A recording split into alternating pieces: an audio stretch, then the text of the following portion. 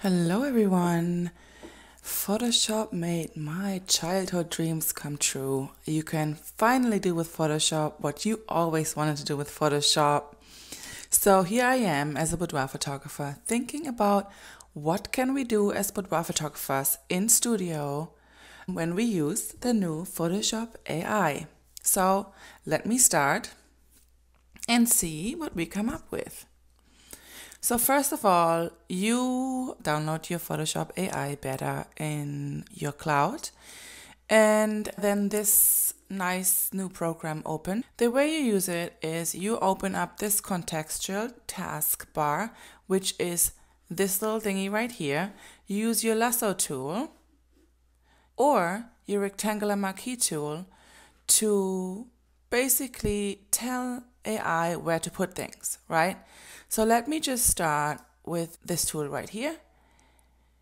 And I want to put in some more houseplants. So generative fill will fill this area with houseplants, if I put in houseplants, or with whatever it thinks could fit there, taking it from the surroundings if you put in nothing. So I'm going to put in house plants, and I'm going to click on generate and see what's going on. Let's see what we can do. There you go. I actually like this, and you can see it created a generative layer right here that you can actually turn on and off if you don't like something. And here you can click through the different options. Oh, that's a nice one. That's also really cool that you could use, right? So I really like this one, so I'm going to keep this one. I'm going to go use the rectangular marquee tool again and put another houseplant right here. Houseplant, and see what AI comes up with. So this is a really great way to fill your room with plants if all your plants die, just like my plants. My plants always die in my studio. Okay, let's see what they did here. Okay, I see, but I don't like that. So I'm going to generate again and see what it comes up with. Okay, very interesting. Okay, that one looks good. I don't know if I want a pot there, so I'm going to go with this right there. Okay, so now I'm going to go up here and try something else. Let me try mirror and see what happens. Okay, interesting, but no, it does not fit. So I'm going to turn this layer off, and I'm just going to try that one more time, and I put in jungle for like some jungle flowers, and let's see what happens. Okay, I really like this.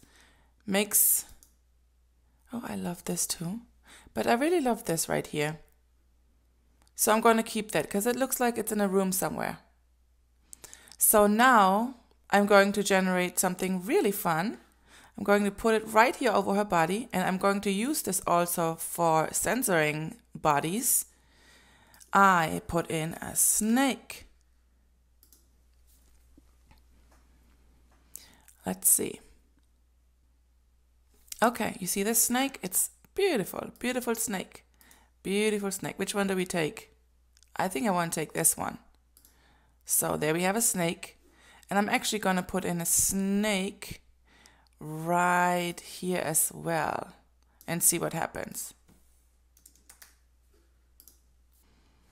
So this beta still has problems with fingers and arms and putting things around it sometimes. So I'm just going to leave that alone. That will belong to the AI fails. Let's see what happened. Nothing. That is weird. Look at this. It's changing the necklace. Okay, that didn't work. So we're going to turn that layer off.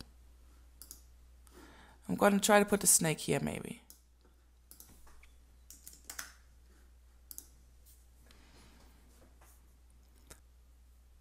Okay, that looks better. Oh, I like that one. not this one so much, but that one is a good one. So I'm going to keep this.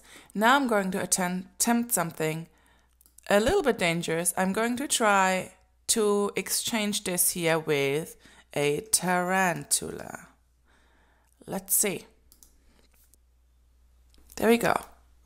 Isn't that so great? That's amazing. So now we have successfully censored our image and made something great out of it and something fun. And I could go on and on and on, but this is my new thing and I invite you all to do this too. And if you do, please tag me on Instagram at the Jasmine Jade. And also, if you're in my group, The Empowered Portrait with Jasmine Jade on Facebook, please show me what you did and please, please, please